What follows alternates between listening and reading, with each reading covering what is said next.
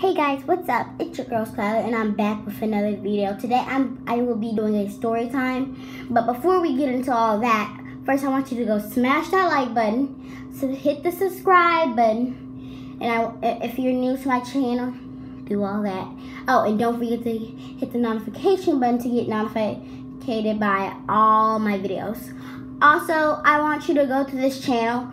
My best friend from school, she has a YouTube channel. Her name, oh gosh, I can't even get it out.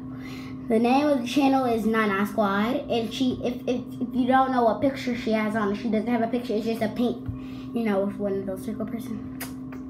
Okay, but anyways, my story today will be about how I got a boyfriend in 2nd grade and got in trouble for it.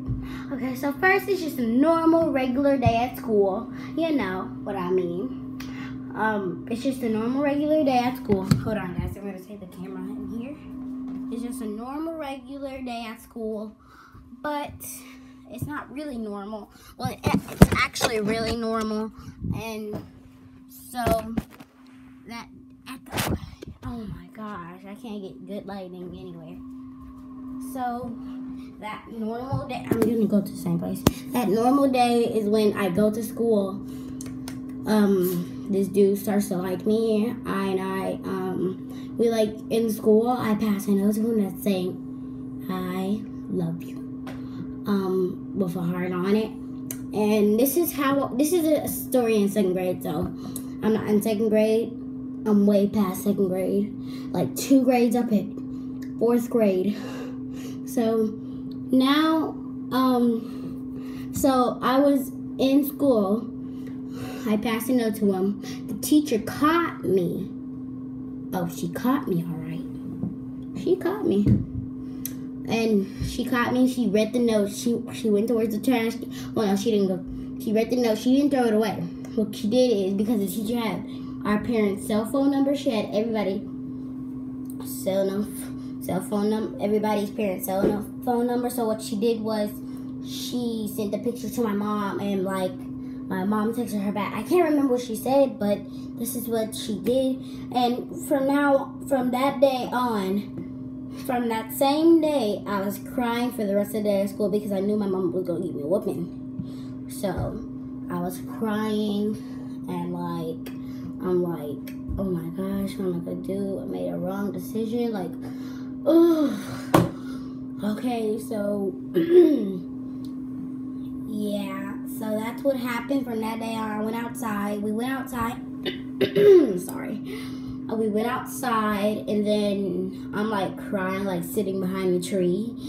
Okay, don't act. I was in 2nd grade, okay, so don't judge me. Sitting behind the tree in 2nd grade. It was in 2nd grade, and this dude still liked me. What the heck? I didn't make the first move either. He did. So yeah, you guys. So what the heck? Whoopee cushions. Wow. I stepped on one. Okay. So anyways, that's what I did from now on. From that day on. My whoopee cushion is broke, so it makes that noise.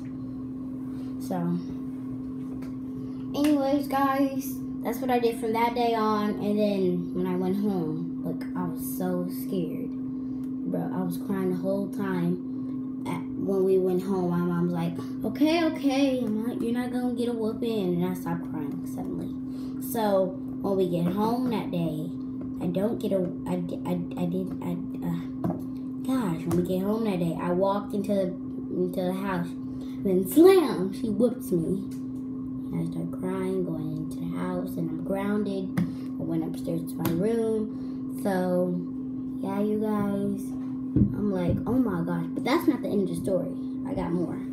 But oh my gosh. And I'm like, she came upstairs again, and she whooped me again.